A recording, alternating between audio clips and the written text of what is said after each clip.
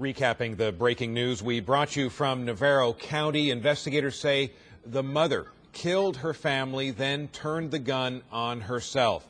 Sunday night, the couple and their 3 young children were found shot to death in their home about 40 miles southeast of Dallas. Sheriff's deputies found the bodies of Guadalupe Ronquillo, her husband, Israel Alvarez, and their 3 sons.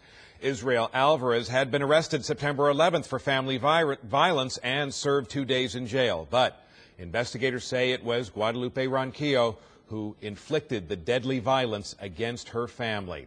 A prayer vigil planned for 5 p.m. today at the memorial by the family's house for friends, neighbors, and other members of the community. We will have full coverage tonight on Fox 4 News at 5 and 6.